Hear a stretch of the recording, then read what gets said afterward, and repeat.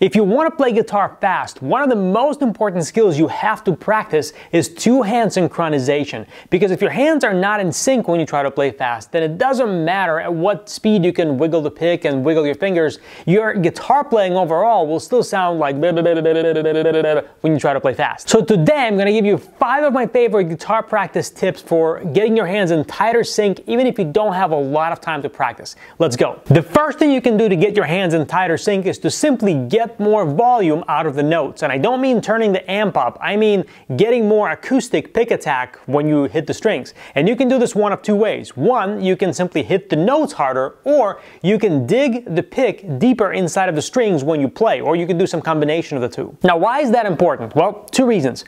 First, when you hit the notes harder with the pick, or you use more of the pick to hit the strings, you're forced to slow down to what I call your threshold of control with two-hand synchronization. This is the fastest speed you can play with your hands still being in sync, because it's physically impossible to hit the notes really hard and not have your hands be in sync. Your synchronization will either fall apart or you'll be forced to slow down to the fastest speed where your hands are still in sync, which is that threshold of synchronization control that I just mentioned. A great way to practice this is to simply turn off your amp and just play unplugged. You can do this with a simple scale. And you see how I'm hitting the notes pretty hard, and this forces me to keep my hands in sync. The other reason this is important is by hitting the notes harder, you're building a lot of strength in your forearm and in your wrist for picking. And what that does is when you turn distortion back on and you are now not required to hit the notes with anywhere near as much power, you're maybe only using like 25% or less of your overall strength reserve, you're now able to keep your hands in tighter sync because overall your playing feels easier. It's just like learning to bench press 300 pounds when you previously could only bench 250, and now benching 150 pounds feels a whole lot easier because you're just way stronger overall. Now the caveat to this is you have to keep your fretting hand relaxed while you do this. So even if you're hitting the notes harder, your fretting hand should not start squeezing the strings harder in response. Your feet should not curl up in your shoes and get tense because of that. Your jaw should not get tense. You should only be relying on the power in your picking hand, but keep the rest of your body relaxed. If you need some help with doing that, check out my video tutorial on how to train for hand independence. You can check it out right here. I go over a simple drill that I have for this that's going to help you develop this skill. The second way to get your hands in sync is to practice double picking. And just like the name implies, you pick every note of an exercise you're working on 2 times. For example, you can take any scale and instead of just playing it up and down, you pick every note of it twice, like this.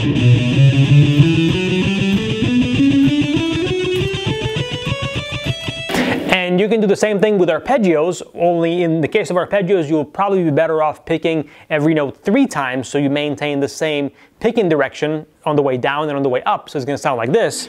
This is a regular arpeggio. Now triple picking.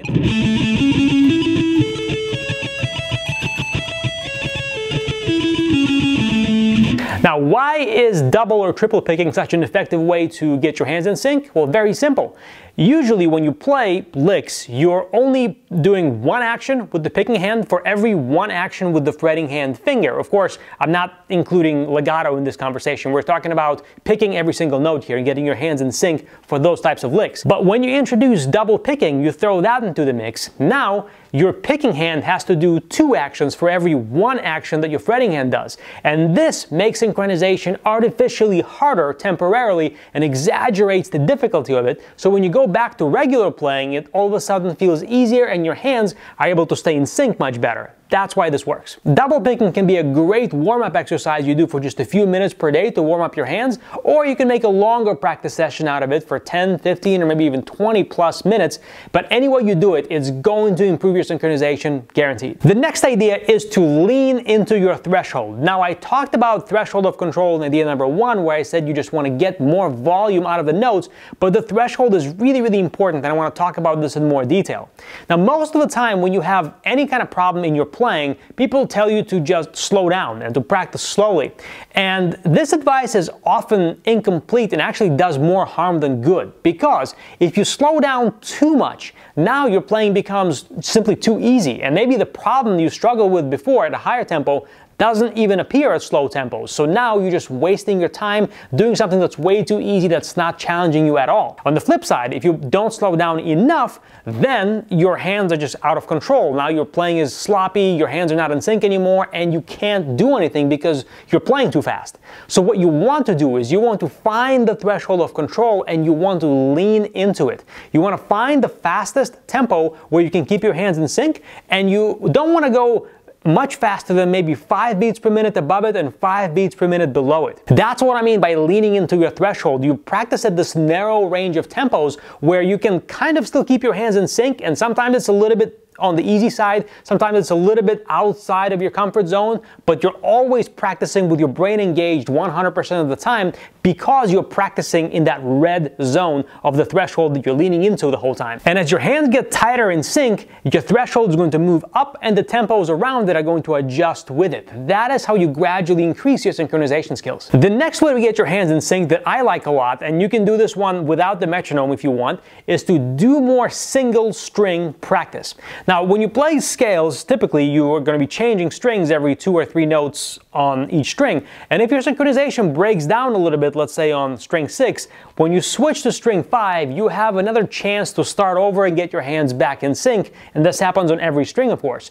But when you're playing on one string, then if your hands get out of sync, it's really, really obvious that your synchronization just broke down. So the more you can practice on one string, the more you're going to isolate this two-hand synchronization component because you have nowhere to go. You have no other way to reset your synchronization. You're simply either in sync or you're not. So one really easy thing you can do on one string is just isolate any 3 notes from any major or minor scale, maybe like this. Frets 12, 13, and 15, and create the little repeating sequencing pattern, maybe like this. And just see how fast you can play it with these same 3 notes and find your maximum speed with keeping your hands in sync. And in this case, the faster you play this lick, the better it's going to sound.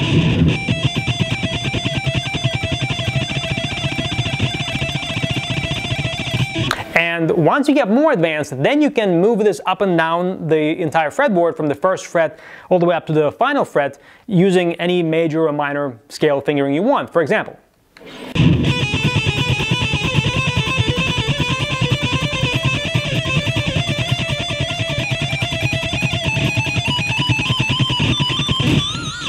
so find your threshold of control with any of these licks and apply the previous strategies from hitting the notes with more power, getting more volume out of the notes, practicing unplugged, double picking, and that is going to get your hands even more in sync because you're applying them to licks that are inherently more challenging for your synchronization to begin with. And finally, on a related note, you can alternate fretted notes on one string with open strings on the same string. Here are a few examples.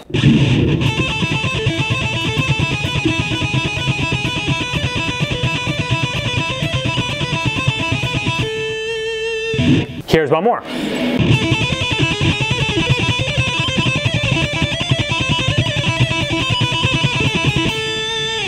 So there's all kinds of patterns you can create. You can sit there all day and be creative and experiment, provided, of course, you know your scales in one string really well. The better you know them, the better it's going to be and the more fun you're going to have. But in any case, any of these patterns are going to greatly improve your synchronization because they leave you no choice but to get your hands in tight sync. And the reason why alternating fretted notes and open strings on one string improves your synchronization is exactly the same as what I said earlier about double picking. That's because when you're disrupting the regular flow of one action with the pick, one action with one of the fretting hand fingers, now your synchronization is seriously tested. Because when you go back to fretting a note after playing an open string right before it, it's sort of like jumping on a moving treadmill. And if your synchronization is not perfectly tight, it's going to become very, very obvious. So the more you practice these drills, the more your hands are going to be forced to get in sync. You can apply these two-hand synchronization drills into your practicing in all kinds of different ways. You can take one of them and just practice it for 5 minutes or 10 minutes, or you can create a little mini circuit of it and you can take all 5 and you practice a 30-minute 2-hand synchronization session where you rotate between all of them for 5 minutes each or 6 minutes each, whatever it comes out to be. And this is going to be a really effective way to practice that's going to make you a cleaner, faster, and more accurate guitar player. If you want more tips for how to build guitar speed, specifically how to do it without doing any slow practice, hit the link below or go to the page that's on the screen right now, and I'm going to show you a 1-hour masterclass called Guitar Speed Formula. What it is a way to build guitar speed without the whole song and dance of starting slow and gradually building up speed in small increments, because, you know, who the hell wants to do that? But if you want to know a better way, that different way, that's probably not something you've ever tried before, hit the link below, enter your email address, I'll send it right over to you for free. If you like this video, hit the like button, subscribe to the channel, hit the bell so you're notified every time I upload new videos just like this for you. This is Mike Filipov, guitar practice expert from PracticeGuitarNow.com. I'll see you next time.